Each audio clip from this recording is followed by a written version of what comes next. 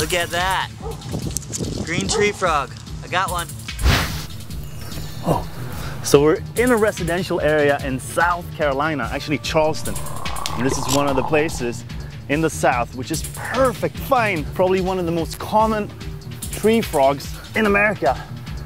This is called the American green tree frog. It's a little green tree frog. That's that little guy that was making so much noise. But they're kind of camera shy, so they don't, of course, sing with a camera on them. And it's springtime, which means mating season for most amphibians. But these guys, they're waiting till about June to mate. When the thunderstorms hit this area, there's gonna be a lot of rain, a lot of moisture, and then they mate and they lay their eggs.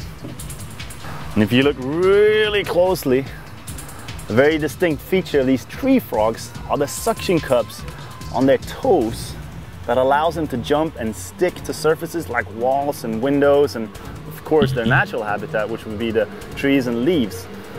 Here we go, see if we can see it now.